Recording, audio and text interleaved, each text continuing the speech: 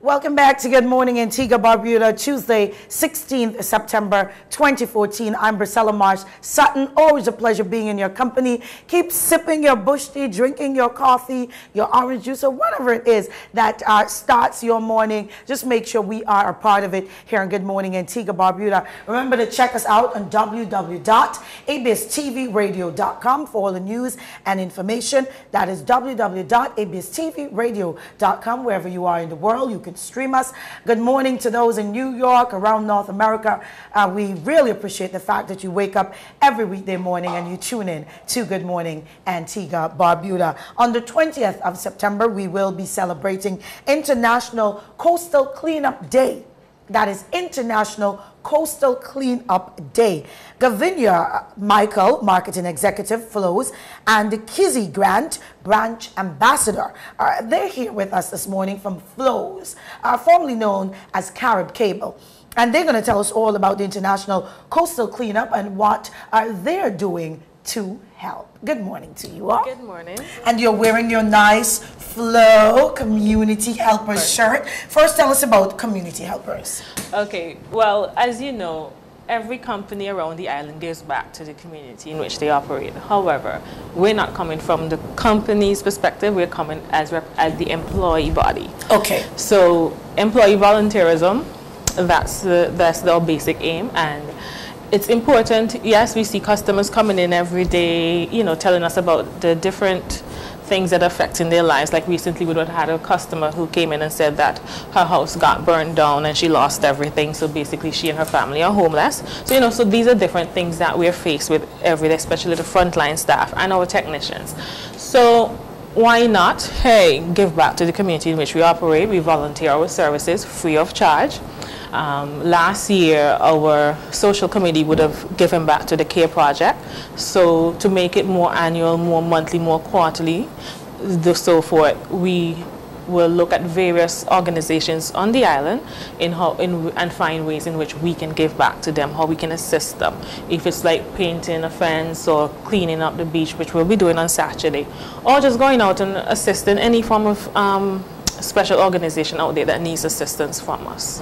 So this is basically the employees of Flows, yes, who came together and put this group, yes, and you're assisting persons in and around the communities, yes, and the island. So that's why we're dubbed Flow Community Health first. That is so very you see any of us, and also the back of our shirt. Back so yes, we can see, and it says Flow Volunteer. That is awesome. So in addition to that, whenever we take part in these programs, this is going to be our uniform, so that you know we're a part of the Flow Volunteer. So we are part of the How long has this group been in existence? Well, officially branded like a month ago. Right. But we've always been there, a social group, you know, going out and offering our assistance. But now it's more focused, more set up. This is what we'll be doing. This is how we'll be offering our assistance. So every month the employees are challenged with giving us suggestions of what we can do, how we can give back to the society.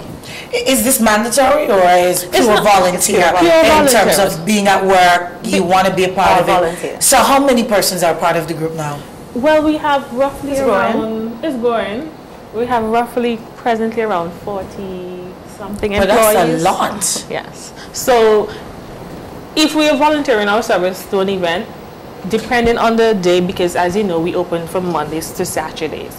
So for like the CSRs who are unable to make it, everyone else will be there unless they have some, you know, obligations that they have to attend. But 100% full participation in whatever we put ourselves out there to do. And Kizzy, this time around you're partnering with the Environmental Awareness Group. This is significant because we hear so much about climate change, and to know that Flow, you guys, you deal with cable and that sort of thing. You could just sit back, go to work, relax, get your pay, and don't care about the environment.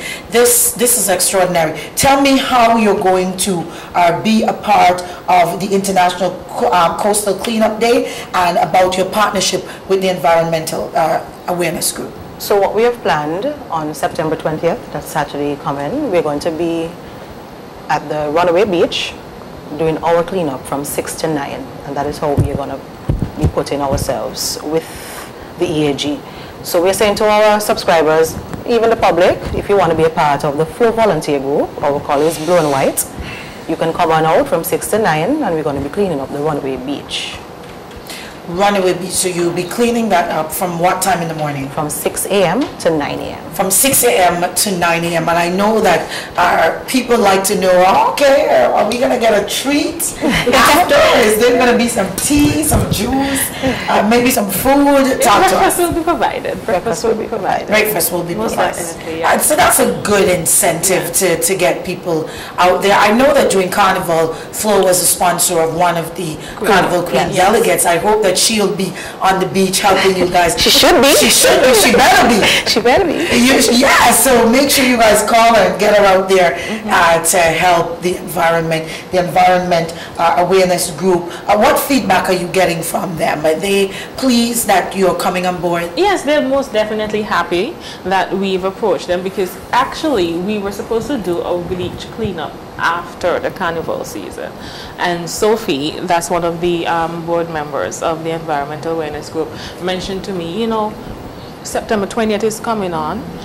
Even though you're doing this one, I hope that your workplace would be able to contribute to that as well, you know, be a part of it. And I said, you know what, let's shift it and just focus on International Coastal Cleanup Day itself, and also to reach out to other businesses.